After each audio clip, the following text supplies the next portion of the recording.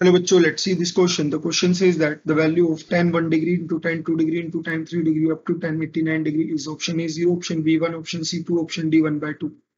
तो अगर हम यहाँ पर देखें tan 1 degree into tan 2 degree, this is 1 degree into tan 3 degree and so on up to tan 43 degree या tan डायरेक्ट 44 डिग्री हम यहाँ पर लिख सकते हैं, tan 45 degree, tan 46 degree up to tan 88 degree, tan 89 degree.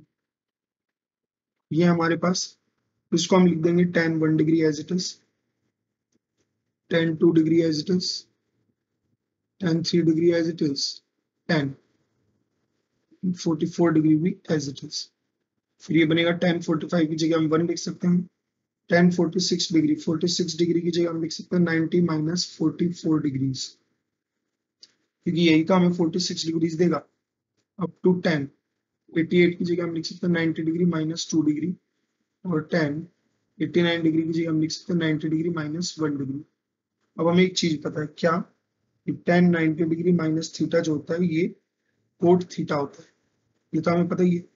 तो ये बन जाएगा हमारे पास tan 1 degree, tan 2 degree, tan 3 degree, और ये मल्टीप्लीकेशन जाएगा tan 44 degree, 1 as it is, tan 90 minus 44 बन जाएगा हमारा कोट 44 डिग्री, और ऐसे चलते चलते कोट 2 डिग्री, कोट 1 डिग्री।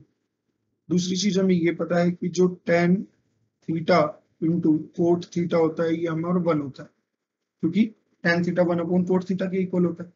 यहाँ से देखेंगे तो tan 1 कोट 1 से कैंसिल, tan 2 कोट 2 से कैंसिल, tan 3 कोट 3 से, tan 44 कोट 44, और बीच वाली सारी टर्म्स ऐसे ही कैंसिल हो जाएंगी। लास्ट में हमारे पास बचेगा क्या, केवल 1 into 1 that is equal to 1, that is option B. So the final answer is option B, that is 1.